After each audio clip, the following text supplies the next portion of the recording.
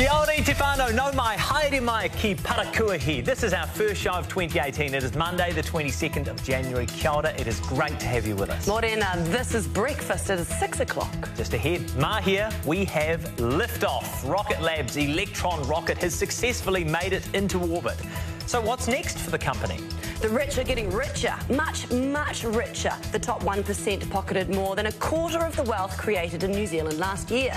So what does that mean for the people living at the other end of the economy? What does Canada have against our wine? New Zealand is joining forces with Australia to take Canada to the World Trade Organization. We're going to explain why. Sorry folks, the United States is closed. The government has gone into shutdown. Is it all Trump's fault? We'll cross to New York for the latest. Right now, it's 6 o'clock. Here's Daniel with your news. Thanks, guys. A very good morning to you. Kiwi company Rocket Lab is planning to expand after successfully launching its Electron rocket into space from Mahia Peninsula. They're now hoping to go ahead with one launch every month. Yesterday saw the rocket go into orbit for the first time. It's been dubbed one of the greatest engineering feats in New Zealand's history. Well, police are continuing the hunt for the driver of a vehicle that hit two people at a party in the Auckland suburb of Penn, running out of overs as they fell 16 runs short of the total. And Kiwi Steven Adams' Oklahoma City Thunder may have thumped the Cavaliers yesterday in the NBA, but it was a much closer affair in the half-time show. Take a look, supporters racing off their babies for a little mid-game entertainment. GI Charlie out crawling the other youngsters to take out the on-court race. Way to go, GI Charlie. That is too That is very cool. That is your breakfast news and sports for 6. Thank you, Daniel. And now, for the first time this year, it's time to cross to Maddie for the weather. Yeah, the first time this year, and unfortunately things have taken a little bit of a turn. We had such an epic summer though, didn't we? It was incredible. Very beautiful weather, but like I said, things have taken a little bit of a turn. Let's see what we are dealing with as we head around the country today with your weather. And it is a grey sky kind of morning, Monday in Southland and Otago, plus you'll get showers throughout the day, possibly even heavy ones around Dunedin and Waimaru this afternoon. Still some warmer temperatures in there, 28 degrees in Alexandra today. There's cloud cover from Milford Sound right along the coast and into Nelson with a few showers attached as well. They should ease by tonight though. You'll start the day off with a bit of low cloud around the east coast, but for Timaru, Ashburton and Christchurch, that'll clear for a Whainavo. Further north though, there's wet weather expected after lunch. It'll be overcast around the North Island's east too, plus you'll see occasional rain set in mainly from this afternoon.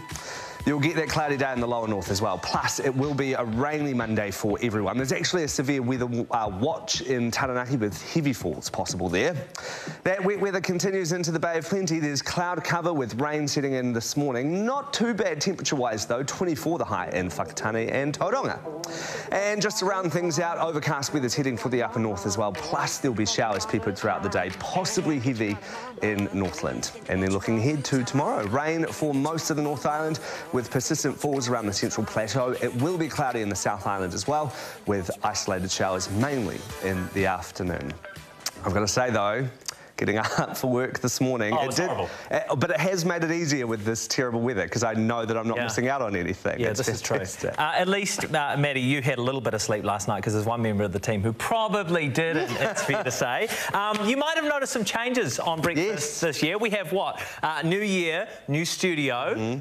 New co-host. New co-host. Welcome aboard. Thank you so much. How are you feeling? Where are the nerves at out of 10 this morning? Well, I mean, I'm not going to lie, I'm shaking a tiny bit. But I got some really good sleep last night at about 2:10. Oh, good. so an hour's worth of sleep. It is great to have you on board. We're honestly thrilled to have you here. Very happy to be here. And looking forward to getting to know you a bit better throughout the morning. We're going to be spending plenty of time together and with you. Right now, it's 6:07 on breakfast and time for a quick look at the front pages around the world this morning to see what is making news. As expected, the government shutdown dominates the front page of the Washington Post this morning. It also says 58% of Americans are positive about the state of the US economy. Unfortunately, that is the same number as disapprove of Donald Trump's performance in the Oval Office. The Women's March is on the front page of the Chicago Tribune, as well as a pair of chefs who are pushing back at a culture of sexual harassment and bias within the restaurant sector. Over a 10-year period, women in food services filed 3 times as many complaints as women in industries such as finance or insurance. Boris Johnson says the UK should welcome Donald Trump. Good luck. That's in the Telegraph's lead story this morning. Johnson says the US provides Britain with its single most extraordinary economic relationship, and they risk damaging the national interests of the UK by opposing the president. Around New Zealand's papers now, and the Waikato Times front page is dedicated to a tuberculosis. Did I say that right? Yeah, close enough. Something like that. Yeah. Outbreak in Kawhia. One resident says the town should have quarantined over Christmas, and now holiday visitors have been exposed. 3 cases had been confirmed around Christmas, and as many as 3 more may have contracted the disease. The Southland Times is leading with the cost of emergency treatment for injured tourists. The Southern District Health Board spent $1.4 million in the emergency department on non-resident patients, an increase of more than 19% on the previous year. And a number of businesses are leaving central Nelson, saying rents are too high in the middle of town. The Nelson Mail has the story, with one of the businesses saying they're relocating to Queenstown, where they can get twice the space for the same price. That seems crazy. What?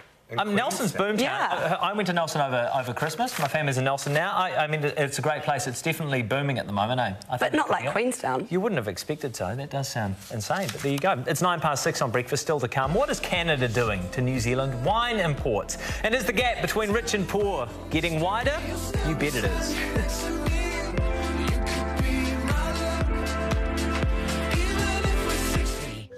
So open your eyes. Morena tato and atamari here to Tamaki Makoto. This is how Auckland is dawning this morning. Bit grey, bit of rain last night, eh? It's going to stay the same most of today. It'll be often cloudy, rain at times, northeasterly winds and a high of Ruatako Marina, 25 degrees. Let's check out Orepori. This is how things are in Dunedin this morning, but cloudy as well in Otago. There'll be a few showers. They could be heavy this afternoon. You can expect a high in Dunedin of Ruatako Ma Toru, 23 degrees. To traffic now, and in Auckland it's heavy from Drury to Takanini, and building at Mount Wellington already on the northern. It's starting to get busy at Greville, and then again at Tristram. Elsewhere around the country, nothing major to report as yet. I can hear your heart.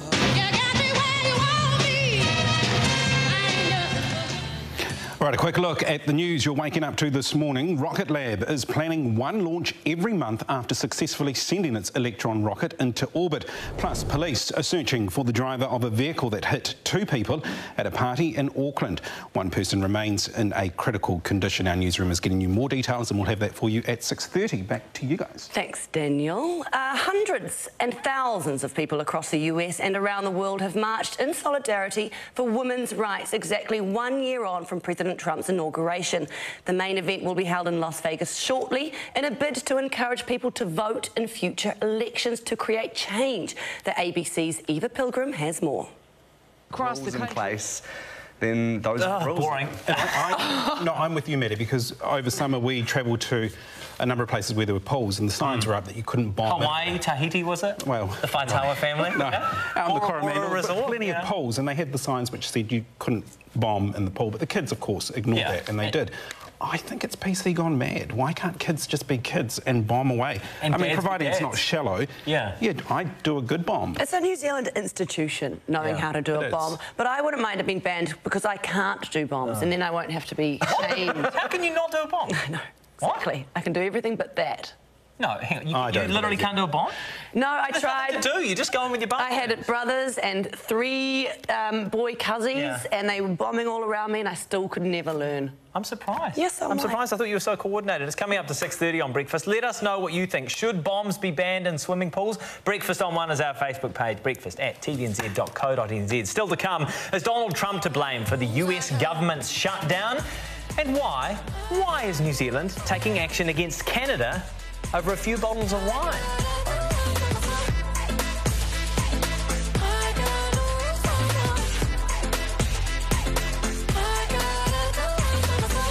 The sea. Welcome back. It is 6:30. It is time to go to Daniel with the news. Thanks, Hales. Well, good morning. Kiwi-founded company Rocket Lab is now planning to go ahead with one launch every month after successfully sending its Electron rocket into space from Mahia Peninsula. Yesterday saw the rocket go into orbit. But it also gives you an easy out, right? If they turn out to be super weird or creepy or whatever and they're messaging you, you don't have to feel bad about not messaging them back.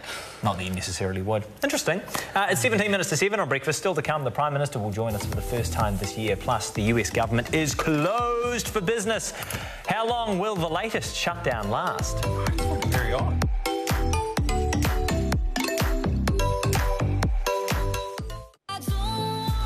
Morena Tefano, let's check the traffic around the country. We'll start in Tamaki Makaurau on the southern motorway. There's a crash partially blocking the right northbound lane at Papakura, so pass with care if you're travelling through there this morning.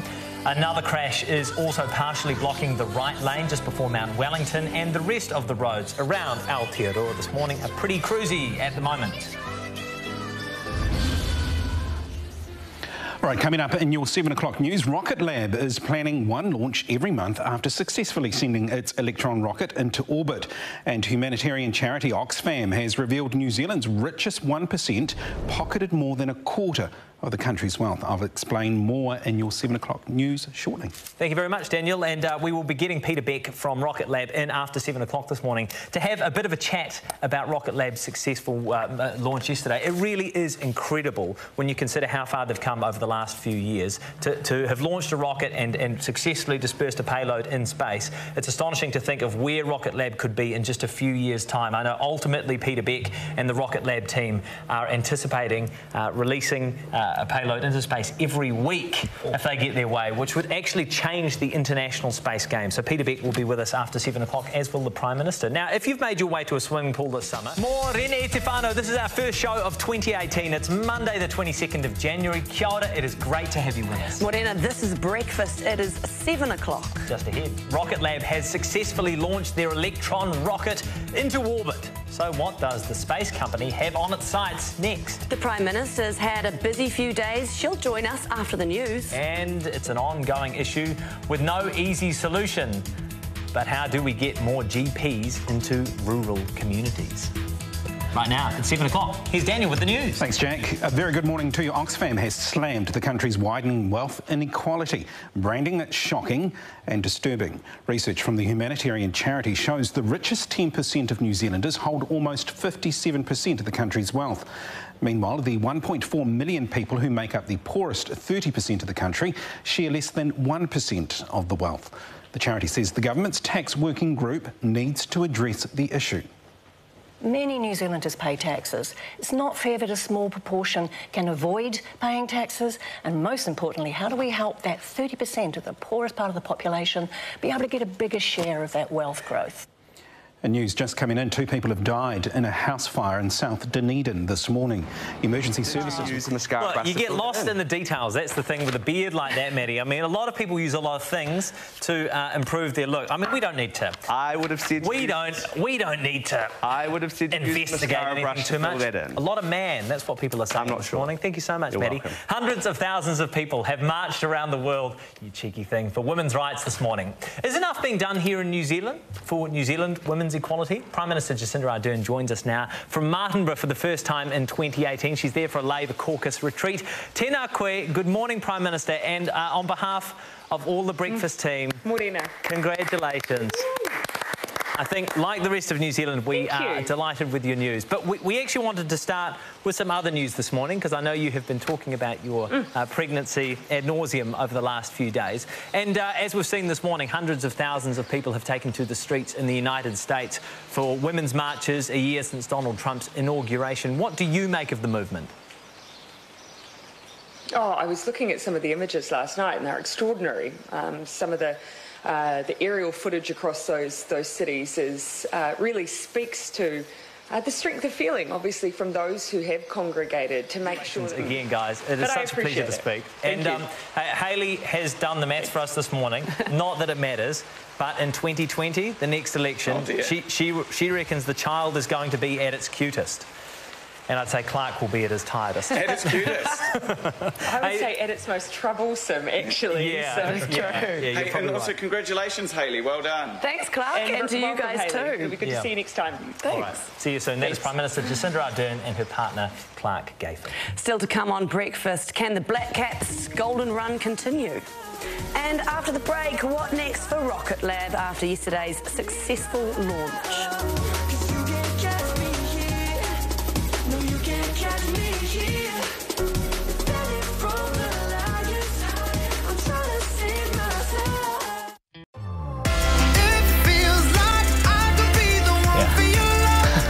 Kia ora, welcome back to Breakfast for our first show of 2018 at 7:30. Here's Daniel with the news. Morena, Oxfam has slammed the country's widening wealth. Why you think you should have a new doctor and what that new doctor can expect. Still to come, know anyone starting a new job today? We'll tell you how to survive. Plus, will the Black Caps ever lose again? We'll look at their golden run this summer. Oh, Yes.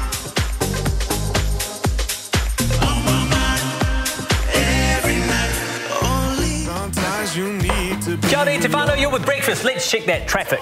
In Tamaki Makaurau on the southern, breakdown at Papakura has been cleared, but it's causing some big delays heading into the city. Hurrah! It's slow at Manukau, then again from East Tamaki to Green Lane. The northwestern motorway is heavy at Royal Road, also between Great North Road and St Luke's. There's a breakdown in the Waterview Tunnel this morning heading south towards the airport, so expect delays. And in Ōtautahi Christchurch, if you're travelling along Brougham Street this morning, watch out for any debris in the area. Work crews are working to clean this up. So in the meantime, take care when driving through. You could Google, like, oh, does a Venus flytrap eat flies or something like that. It's got to be something a little more curly. Come up with a good question and we'll work it out. It's 5 to 8 on Breakfast. Still ahead, the new challenge for one of the Solomeo boys. Plus, the world reacts to Prime Minister Jacinda Ardern's baby news. So, was all of it positive? Cause every time you're around, all I see is you, all I breathe is you. Kia ora te whānau, nau mai, haere mai kia parakuahi for the first time in 2018. Welcome to the show. It is Monday the 22nd of January and it's great to have you with us. Morena, this is Breakfast. It's 8 o'clock. Just ahead, the Prime Minister's having a baby. Not sure if you heard about it, but everyone has an opinion. Surprise, surprise. What has the reaction been to the announcement? One of the world's best-known operas is coming to the Hawke's Bay and one of our most popular singers is involved. Solomeo's Pene Patti will tell us about his next challenge. Are you starting a new job today? Yeah, someone No, and yes. Well, we'll have all you need to know if you want to survive your first day. Right now it's 8 o'clock. Here's Daniel with the news. Thanks, guys. Morena, the Prime Minister has praised... This is where you come. Thank you so much, Catherine. No, thank you for having me. She was early every other day this week, so it doesn't matter one little bit. Hey, thank you so much, Catherine. Thank you, Hayley. Congratulations on your first day. Thank you so much, You've done Jack. an incredible job. It's been really fun. A great year ahead on Breakfast in 2018. That's us for our first show of this year. We will see you tomorrow from 6 till then. Hei konei rā.